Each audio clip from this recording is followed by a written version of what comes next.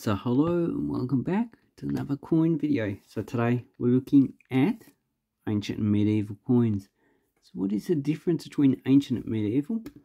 Well, the top two coins are what we call the Byzantine Empire, but obviously they didn't call themselves that. They just called themselves Roman Empire. So all these are Roman coins. It's just currently we divide the period into Roman and Byzantine. And that's when Justinian, roughly about 500, took over power. I think it was a bit earlier. And he reformed the actual currency. So we have these quite small coins. Actually, no, they're not quite small. They are pretty much like 10-cent size coins. And the other coins down below are two different coins. So these are Roman. So the earliest coin that we have here is one of Philip the Arab. So this is a coin of Antioch, which is currently in Syria. And here we have Tai Chi with a lamb jumping over the top. Yeah, not surprised, look at her, she's got a gate on the top of her. The lamb's just trying to escape. And while I can't read the Greek, so you're saying, shouldn't it be in Latin? Because it's a Roman coin. Well, this will be classed as a Roman provincial coin.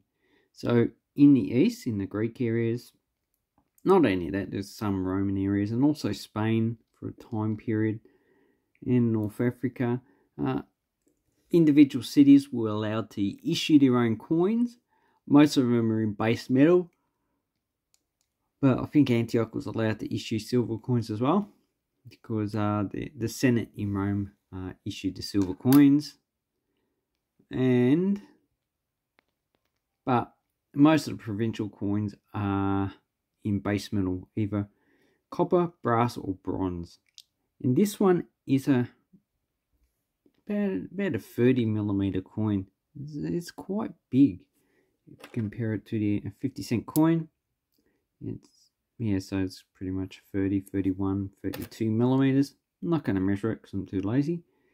And it's quite round, so it is pretty normal for a Roman coin. And on this side we have an effigy of Philip the Arab.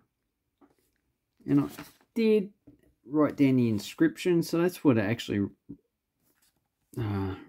says. So I think that's Antioch is the name. And this is the time period that these were issued, 244 to 249, so it's about 1,800 years. And these ones, they probably cost about $40 to $50. It's not in that good a condition. So it seems to have been in circulation for quite a long time. I think the average circulating coin circulated for about 30 years in the Roman times. Currently, well, obviously, you can get a lot of old coins in Australia that are based 1966, so that's over 50 years ago. So that's a nice coin. The next one I have is a coin of Constantius II. So I need to take it out so we can actually see. That's why I don't put stables in the bottom of it. And it's got a phoenix, it's called a phallus. So this is from after the reforms of Constantine in 305, I believe it was. And Constantius, P.F. Augustus. And here we have the coin, which is quite nice. So this is the standard design they use in the 300s and the 400s. So that time period. So unlike the coin of about 50 years earlier, this one's more based on current characteristics. So it's not really stylized. They tried to get the impression of the emperor quite distinct. But these ones, all the different emperors, they look pretty much the same. So it's all stylized. And here's a diadem up the top, and the cape, whatever they call it. But this is why I purchased this coin, because it has a bird, or what do they call it? A phoenix Yeah, different than the Chinese phoenix, which is quite a slender bird. This is more like a crow. And here we have the mint mark. So it's a mint down there. And we have the inscription going around. So this coin is probably worth about $100. Just based on this design. Because it's actually quite nice. The third coin we have is Byzantine. And it has 2 X's. It means 10 numis. So you've got 2 X's, so it's 20 numis. So this is half a follis. And the follis either has 4 X's or 1 M. So this is an M on the actual coin. And this one is from Phocas, who reigned from 602 to 610. And on the back we have the head of the actual emperor with his name around. So that's all that says. And this one looks like it might have been overstruck on another follis because it has an X there, which if we look at coins on Wild Winds, so Wild Winds is a good website if you want to look up coins. So a lot of the styles of these coins are actually quite, they're quite bad. So the fact that this one's been cut, so it's probably just the weight of plank that's been made. So you can see all these coins are actually not really round. They're just lumps of metal that have just been cut. So while I'm not too sure on the inscription, it's probably in Tutol Nika with standing facing holding a long cross or staff surmounted by Chiro, and he has a globe with a cross on top. So basically what we're looking at is, it's hard to see, so you should have a globe somewhere with a cross on top.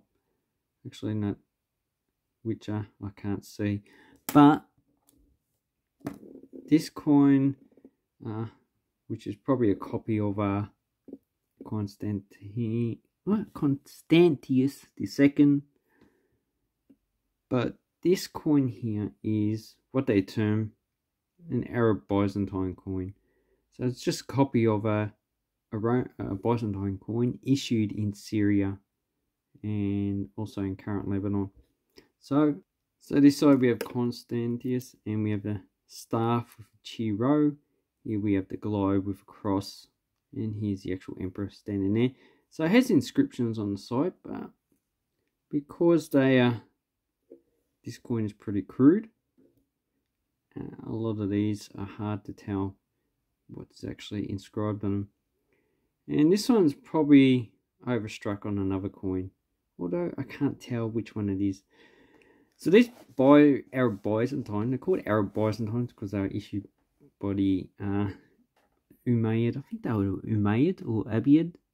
Now I think the Umayyads actually issued them around 600-700s before they issued their own coins, and they were meant to fulfill the current economic needs of the time period in Syria. So that's quite a nice coin. First time I got an Arab Byzantine, and the first time I got a half numis. So this one's probably about $20 to $30 as well. Although that's just the prices I've seen them sold for. These prices do change over quite a long time period. So I hope this helps you with your Roman coins. So just remember, these two are Byzantine, these are Roman, and these are different currency systems. So we have the provincial coins, we have the second Roman reform, and this is the first Byzantine reform. Anyway, let's say thank you and have an awesome coin and banknote collecting time. Thank you and goodbye.